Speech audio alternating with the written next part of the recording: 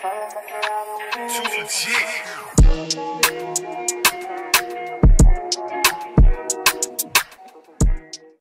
Blue Gang, yes, I quit my job. My stable 9 to 5 is out the window. Let's get into the tea. A mini story time on my work life, the jobs I've had, what I'm gonna do now, and what made me come to this decision. If you're a returning subscriber or viewer, then welcome back. If you are new here, my name is Blue, artistic gymnast, owner of Stretch and Flex, where I work as a mobility, strength and flexibility coach. And I am now a full-time business owner. It's literally been 3 months of decision making, stress, ups and downs, full of different emotions. For once, I wanted to keep this quiet before I made the decision. I always speak too soon and things don't pull through. So yeah, I wanted to keep this one quiet before I release it to the public. My clients knew about 2-3 weeks ago, and now the public knows. Side note and off topic, it's the 14th today, which also makes me 1 year locked.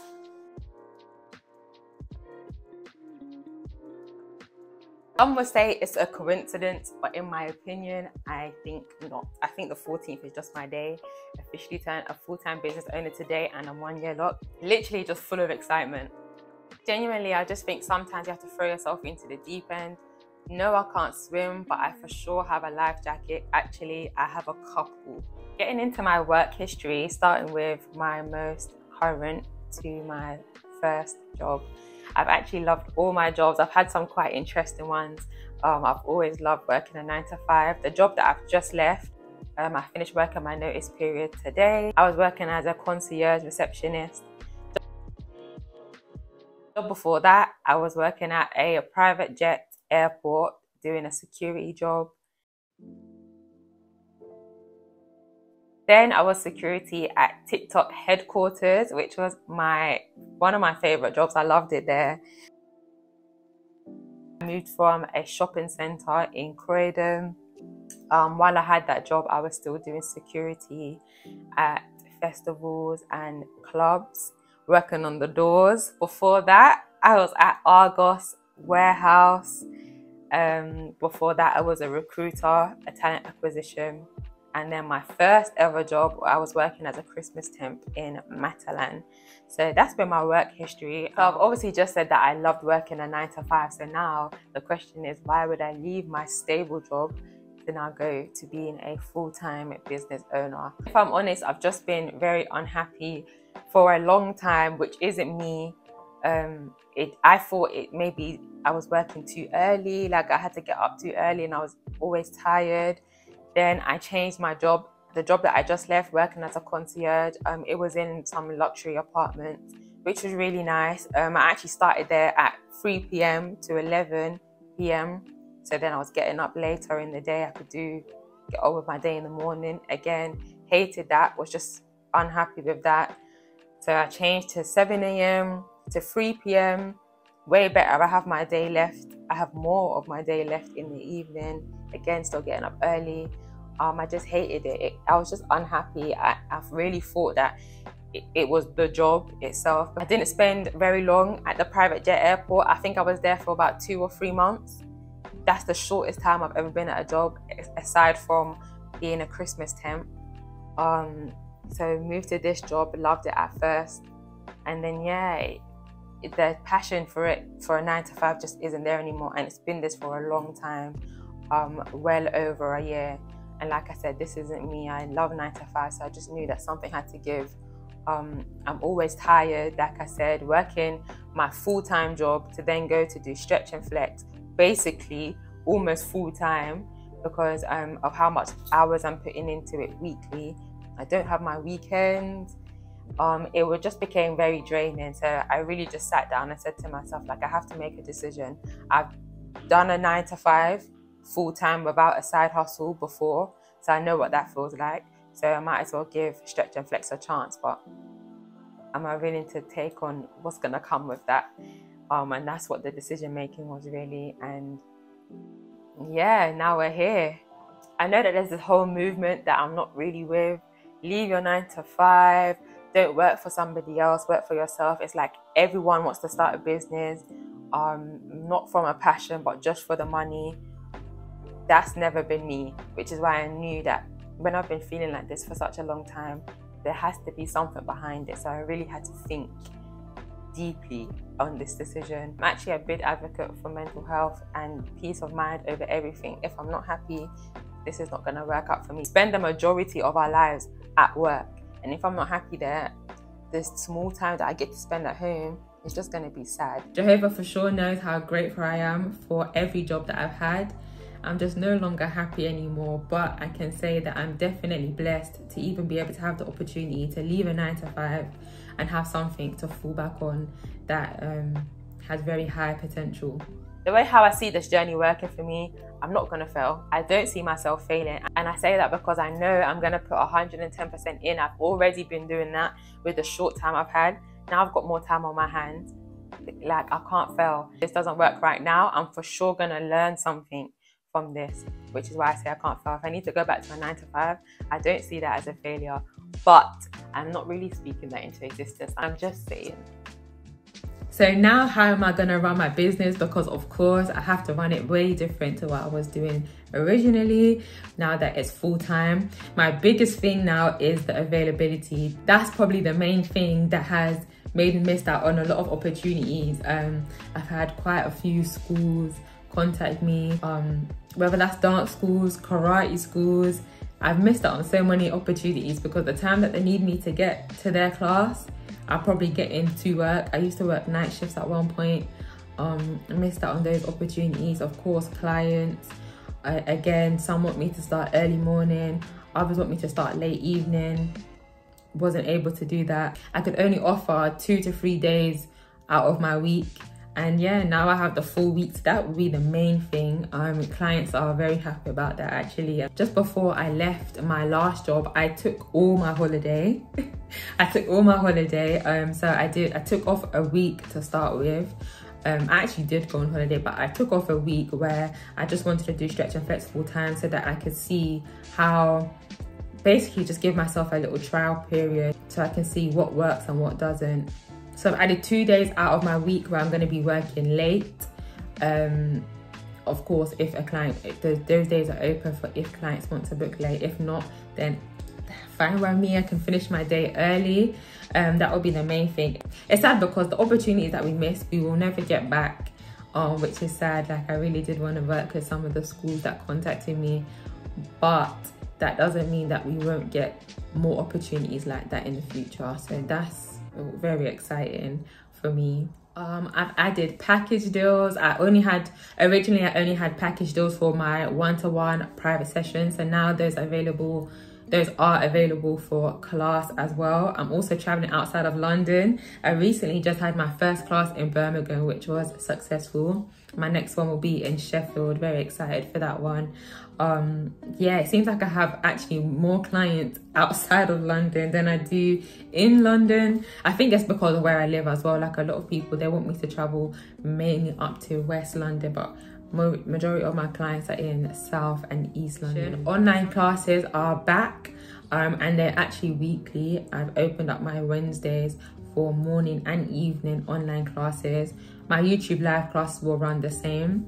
If you want to join my YouTube live classes, you can't just be a subscriber. I say this all the time because everyone says, oh, I can't see your lives, why can't I join? It's because you're not a member. Under this video, you should see a button that says join. If you hit that button, then you'll be able to become a member, which will open up the perks for you, which is, of course, the YouTube live videos. And you also have access to my actual YouTube videos early before they are released to the public. I think that's mainly it. And now I'm also excited that I can have or provide for myself a more healthier work-life balance. That's the main thing, because I've never had that. So I'm really excited about that. Somebody asked how I got to this point, how I feel confident enough to be able to do my business full-time after 4 years of putting in some hard work. Well, I've always said that passion fuels consistency. And if you know me, you know I'm consistent in anything I do, especially stretch and flex. It's been a passion of mine since I started walking, literally. I used to film my training sessions a bit more, putting them on social media, training my friends, cousins. That's literally how I started my business. Posting almost every day, and because it was lockdown, round about lockdown when I started my business, everyone was at home on their phones, bored. So it was basically perfect timing. Our biggest downfall during this journey, and possibly for the rest of this journey, is not focusing on the people that do support me and focusing on the people that don't support me. Okay, we really have to change our mindset with that one. It actually doesn't matter. You need to believe in yourself. Believe in yourself enough to the point where those people don't matter. Just appreciate the people that do support you. And like I said, it has to come from the heart. Start a business from passion and not just for the money. And I think that's when you get blessed the most. Definitely save up as well. I saved up a lot during this journey and put it into some paid promo. Instagram promo, I must say, has done a lot for my business. I know TikTok is a big thing now, but I don't know if I've got about 2 clients from TikTok. I don't really know how to engage with anyone on TikTok as much as I can on Insta, but in TikTok promo is very good as well.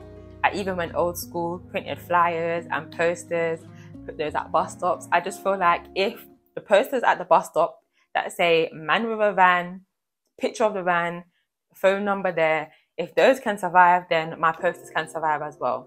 I went door to door, dropped flyers, and again, people are contacting me on my website saying a flyer was dropped through my letterbox. Can I get more information? So it does work. Like I said, you just have to believe in yourself and get the word out there. You don't have to put money into things. Like I said, you can literally just print off flyers, put them around. Just do things that people are not doing as well. That's my main thing. I don't really want to do what everyone is doing. And just learn how to stay in your lane as well. That's the thing with me. I stay in my lane.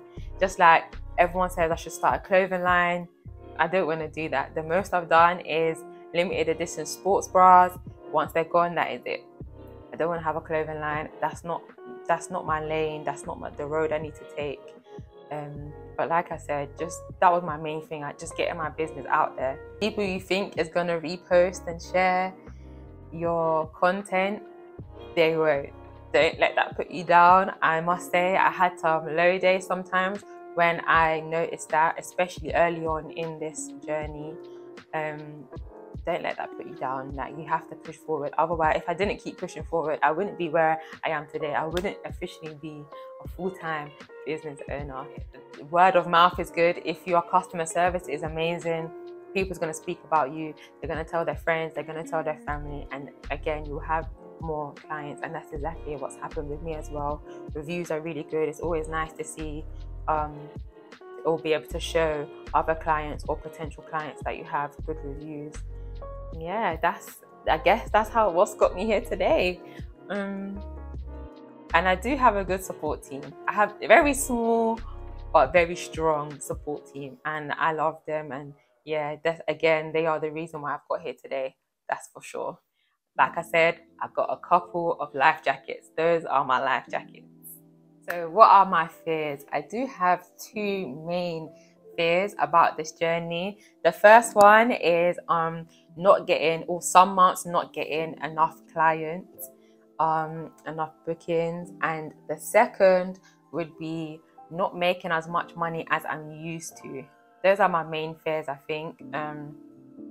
But like I said, I know I'm going to be okay. It will just be a learning experience.